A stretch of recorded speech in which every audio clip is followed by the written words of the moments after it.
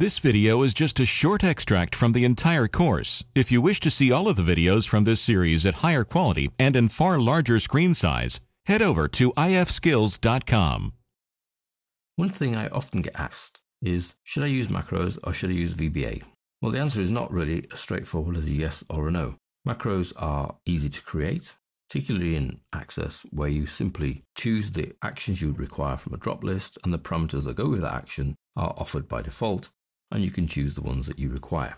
However, they are limited just to the parameters and the actions given to you in those drop lists. Whereas in VBA, you have much wider scope. So it really depends on, do you need that wideness of scope, or do you need to be able to create something fairly quickly without having to program?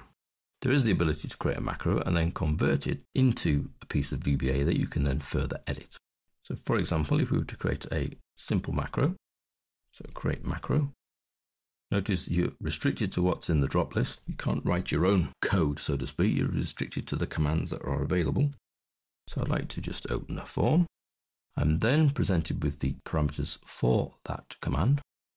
I'd like to open the form test menu. I'd like to view the form. I don't want to do any filtering. Data mode is not applicable because there's no data in that form, and then normal. And then we'll save.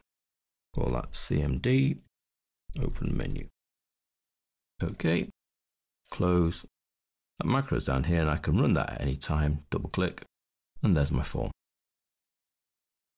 Now what you might have noticed is that in the design view of a macro, there is a nice little option to convert that macro to Visual Basic.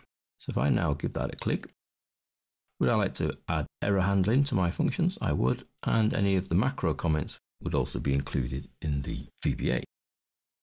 Convert. Conversion's finished, and then what you'll find is you have a new module here called Converted Macro CMD Open Menu. So it retains the same name as the macro had and has its own module.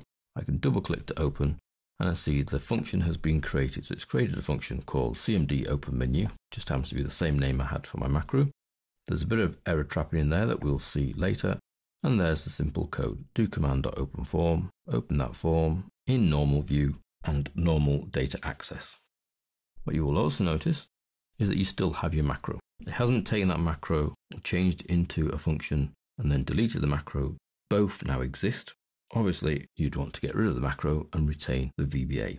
There is one fairly large advantage to having no macros and keeping all the activity in the Visual Basic, and that is that you can password protect your Visual Basic code so that when you finally finish your application and distribute it to your end users, they cannot then access that code, whereas they can access the macros.